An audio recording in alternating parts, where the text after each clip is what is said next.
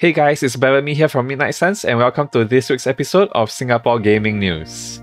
For our first big piece of news, the Elden Ring Symphonic Adventure concert in Singapore has been cancelled.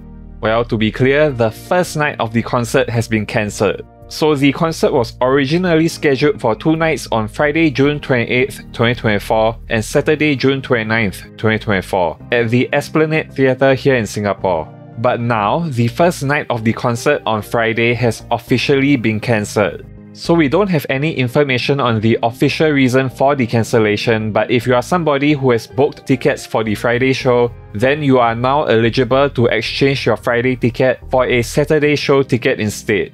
And you will also get a free ticket upgrade to a more expensive seat if you choose to do so, which is a pretty sweet deal. But if you can't make it for the Saturday show, then you also have the option to get a full refund. So whatever the case may be, if you've bought a ticket for the Friday show, make sure you contact Systik right now to get a free ticket upgrade for the Saturday show or a full refund if you can't make it. And for our next piece of news, the PlayStation VR2 PC adapter has been confirmed to be releasing in Singapore on August 7th, 2024. It will retail for $89.90 Singapore dollars and will allow you to connect your PSVR2 headset to your PC and play all your Steam VR PC games. If you are somebody who owns a PSVR2 already, then this is perfect for you, because now you won't need to buy a whole separate other headset to play VR games on Steam on your PC. The PSVR2 is already my favorite VR gaming headset of the current generation, and with this PC adapter, it is now a better deal than ever to get one. Next up, the Singapore gaming chair company Secretlab has announced their latest brand collaboration. This time, they will be working with Square Enix to release limited edition special themed chairs for Final Fantasy XIV. The FF14 chair will be released under the Secretlab Titan Evo series of gaming chairs. And it is available for pre-order now for a promotional price of 769 Singapore dollars. If you are a FF14 fan looking to get a new gaming chair, definitely check this deal out. And for our next piece of news, the Asus ROG Ally X has been confirmed to be releasing in Singapore. This is a handheld gaming PC that is a successor to the original ROG Ally that came out last year. It is scheduled to be released next month on July 22nd and it should be available at all Republic of Gamers stores here in Singapore. And now let's talk about some gaming deals. If you are in the market for an OLED Steam Deck, the iShopChangi website has a pretty good promotion going on right now on them.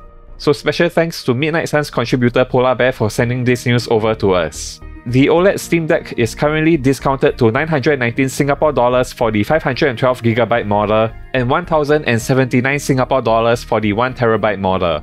Now I know this might seem to still be pretty expensive compared to the retail price of the OLED Steam Decks in other countries, but this is still the cheapest option we have here in Singapore. So if you're in the market for an OLED Steam Deck, give this deal a look. Staying on the topic of game sales, the local game store GameXtreme is currently having a mid-year 6/6 promotion on PlayStation products and pre-owned gaming consoles like the Steam Deck.